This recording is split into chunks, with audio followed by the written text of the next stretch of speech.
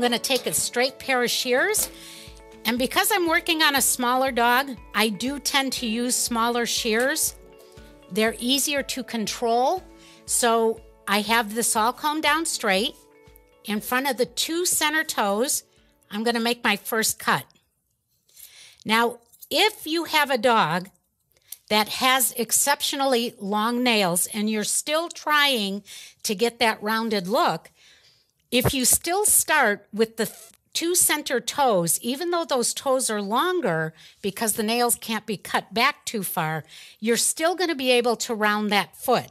It's just going to be a little bit longer.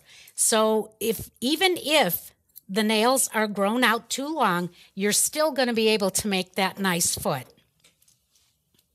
That's why it's easier to start right in the front. Then I pick up, I do the back, and follow through on my line. If you come in with your foot down and the first cut you make is on the side of the foot, you're going to tend to cut this foot in a pinched manner. So once you have the rounded front and rear of your foot, then all you have to do is fix this line to blend with it. And that way, it always keeps your foot in that nice little teddy bear foot, is what I tend to call them, the little teddy bear feet. And then I'm going to come around because I need to show you something. Once you cut that round foot, and even though it looks good standing still now, what you need to do is comb the foot upward. First of all, it makes sure you don't have any knots between the toes. And you don't want to leave those because when they come back the next time, that will just be a bigger mat. But what you get is this ridge that runs just above the toes. I come across, take that ridge off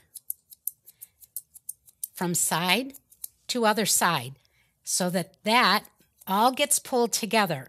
And when you put the foot back down, it gives you that nice little tight teddy bear foot that can now be combed up into the leg, and you can finish off your leg. And this way, it keeps everything together, and as this grows out, you're not going to have that little ledge like we get here that's going to grow out longer than the rest of the foot. So if you remember to comb it up, once you go around your foot and take that ridge off, you won't have that long sweeping piece that's going to grow.